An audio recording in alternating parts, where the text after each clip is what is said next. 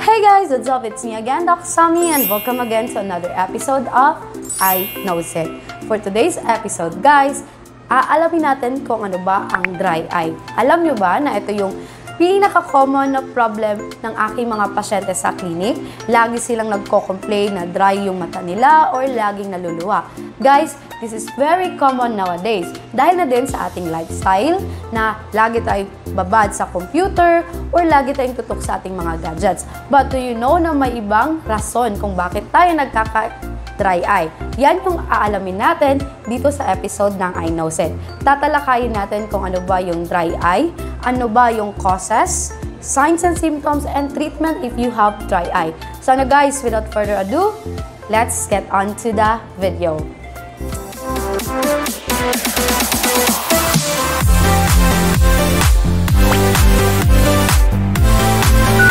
So what is exactly dry eye? Guys, dry eye is a condition in which a person cannot produce enough quality tears to lubricate our eyes. Ang tears, guys, ay napaka-importante sa ating mata. Bakit? Kasi ito ang nagme-maintain ng health sa front surface ng ating mata. Aside from that, it also provides clear and comfortable vision. Ang tears din, guys, ang nagre-reduce ng risk sa pagkakaroon ng eye infection, and also it washes away foreign body. Importante na malaman natin ang composition ng tears. Yes guys, may composition ang tears. Actually, apat sila. Ito ang water for moisture, oil for lubrication, mucin for spreading, and antibodies for protection. Etong apat na to guys ay kailangan para ang luha na naproproduce ng ating mata ay matawag na healthy tears or quality tears. And pag hindi present or absent ang isang composition guys, hindi na siya quality tears, which is also the reason kung bakit nagkakaroon ng dry eye. May dalawang reason kung bakit nagkakaroon ng dry eye ang isang tao. It's either because of the poor quality production or inadequate or hindi enough ang napoproduce na tears ng ating mata. May mga ibang pasyente na nagtataka, dry eye pero bakit naluluha ang aking mga mata? Guys, naluluha ang ating mata or laging nagtutubig ang ating mata dahil ang ating utak ay nagsisend ng signal sa ating mata to produce tears. But yung tears na naproproduce ay hindi siya healthy tears. Ibig sabihin, tubig lang siya na hindi kailangan ng ating mata. Kaya pansin nyo, laging basa or nagluluha tayo dahil pinipilit ng ating mata na i-compensate yung luha na nawawala sa ating mata. And that's what we call as reflex tearing. Ano ba yung mga simptomas pag meron kang dry eye? Guys, pag meron kang dry eye, isa na ang simptomas ay yung dryness ng ating mata. Pangalawa guys, pagluluha ng ating mata. Pangatlo, pangangati. Pang-apat, paghahapdi ng ating mata or stinging or burning sensation. Pang-lima guys, ito talaga parang may foreign body sensation lagi tayong nafe-feel or para tayong laging napupuwing. In severe cases ng dry eye, it can also cause us blurring of vision and light sensitivity. So, if you feel na meron ka sa mga simptomas na to guys, feel free to visit your optometrist para ma-check ang quality and quantity ng inyong tears and para ma-diagnose kayo kung meron ba talaga kayong dry eye.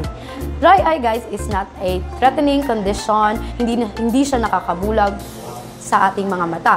But yung discomfort na dala ng pagkakaroon ng dry eye, ito talaga yung dahilan kung bakit talaga kayo magpa-check. Kasi hindi laging komportable yung mata, and sagabal talaga yung pagluluha, pangangate, pamumula at paghahapdi ng ating mata. So napaka-importante na ma-manage agad kung meron kayong mga ganitong simptomas. Now, what are the causes of dry eye? Maraming mga factors kung bakit tayo nagkakaroon ng dry eye. So, isa-isahin natin. Sana dito guys, age or due to aging. And common ito sa mga edad na 50s pataas or common ito sa mga elderly people. Aside from that guys is gender. Common na common ang pagkakaroon ng dry eye sa mga babae, especially pag nasa menopausal stage na sila. Another causes ng pagkakaroon ng dry eye ay mga medical conditions. So if you have medical conditions such as diabetes, rheumatoid arthritis, thyroid problem, then you are prone to having dry eye. Aside from that, guys, if you have eye diseases such as blepharitis or infection of the eyelids, that can also cause dryness sa ating mata. Ang eyelids kasi, guys, importante yan na part ng ating mata, especially sa pagproproduce ng luha. Aside from that, guys, ay yung mga sakit sa mata gaya ng inward or problems ng ating mga eyelashes. So again, if you have such medical conditions or eye problem, it's very important na ma-manage siya para hindi siya makakause ng dry eye.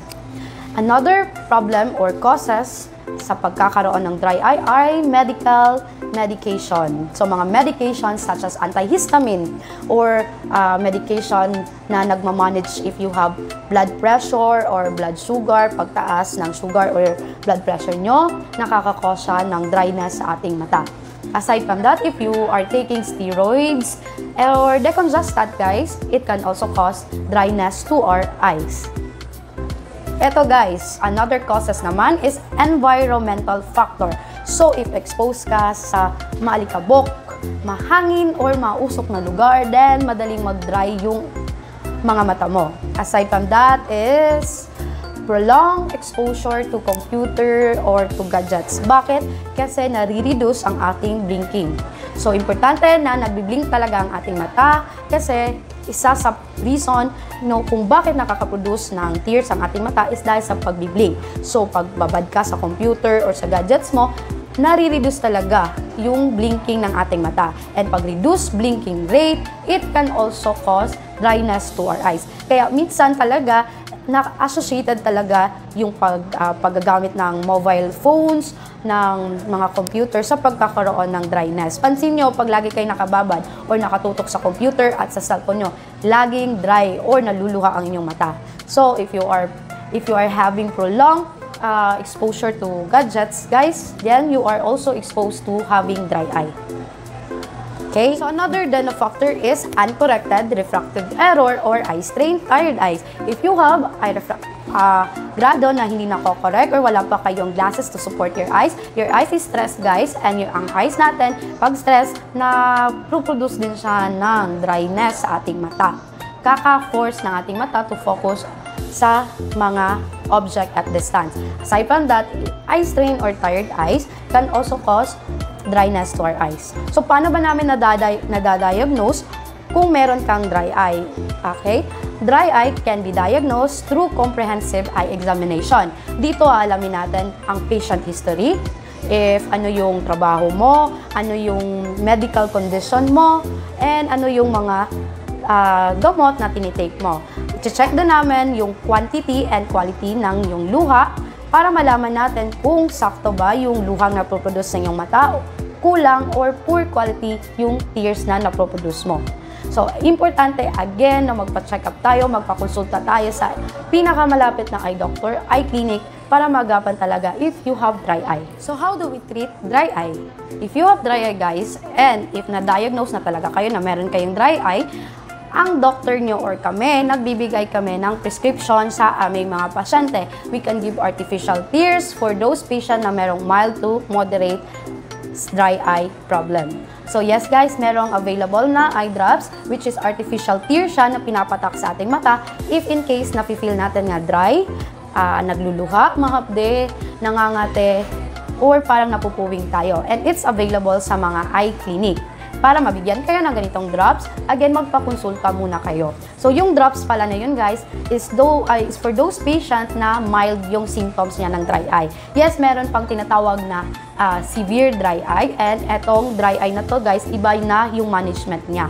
Common sa clinic dito sa amin is mild to moderate dry eye. But if you have severe, kailangan na namin yung i-refer sa optal para mabigyan din sila ng agarang lunas.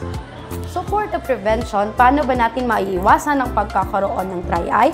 Unang-una sa lahat, guys, make sure na nagbi-blink talaga tayo. So, don't forget to blink or mag-rest pag halimbawa, lagi tayong babad sa computer or sa cellphone. Wear sunglasses pag lumalabas tayo para maiwasan yung hangin at alikabok na dadapo sa ating mga mata. Aside from that, guys, increase humidity or pag kasi mahangin or air condition yung ating room, prone na prone tayo sa dry eye. So, iwasan natin medyo nasa aircon, ganon. Aside from that, guys, be dehydrated, drink plenty of water. Yun. So, again, it's very important na komportable ang ating mata. And dry eye is really not a threatening disease, but hindi talaga siya maganda pag meron kang dry eye dahil nakakasagabal yan sa ating daily lives. So guys, as much as possible, prevent having dry eyes. If meron ng dry eye or nafe-feel nyo na meron kayong mga simptomas na iyon, bumisita agad kayo sa inyong ophthalmologist or eye doctor para mabigyan kayo ng lunas sa inyong mga problema. So guys, dry eye is not a threatening disease, but hindi din magandang magkaroon ng dry eye problem. Bakit? Kasi nakakasagabal siya sa laging nating ginagawa. So, if you feel na meron kang ganitong problem, magpakonsulta agad sa inyong eye doctor para mabigyan kayo ng agarang lunas.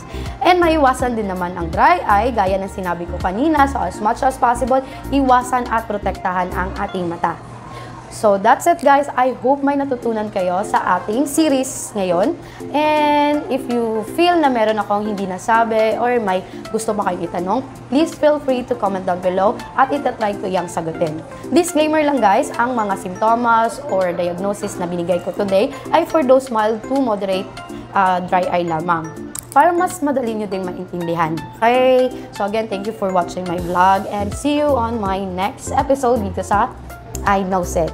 Don't forget to like, subscribe, and hit the notification down below. So yan guys, thank you again and see you on my next vlog.